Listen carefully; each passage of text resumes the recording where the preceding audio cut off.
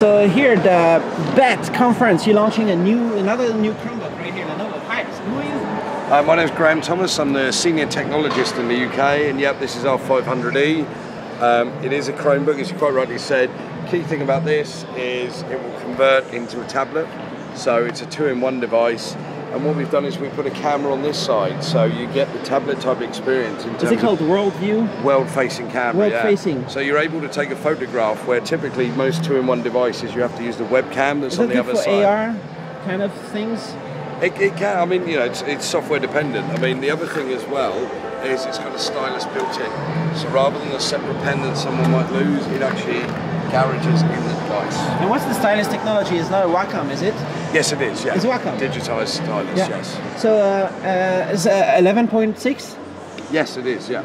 So what's the main difference between this and 300E, for example? So the 300E doesn't have the digitized stylus, but what the 300E can do is you can use just even a graphite pencil, and it will recognise that on the screen. So how much is this one for? To be honest, sorry to ruin your video, but it's so new, I don't know the pricing. Yeah. And this is an Intel chipset, N series Celeron. Yes, it's yeah. There's different variants, and we're looking at what we can do in there. But yeah, you're quite right. All right. And let's look at the ports. Can you hold it 1 second? Yes. So there's a Type-C. Yeah, key thing is USB-C for charging, docking as well. So no more proprietary chargers and connectors. You know, USB-C is becoming an industry standard, so you can plug it with anyone's dock. Even we've got monitors now with USB-C built in as well. Type-C? Yes. Can you use a monitor on both of them?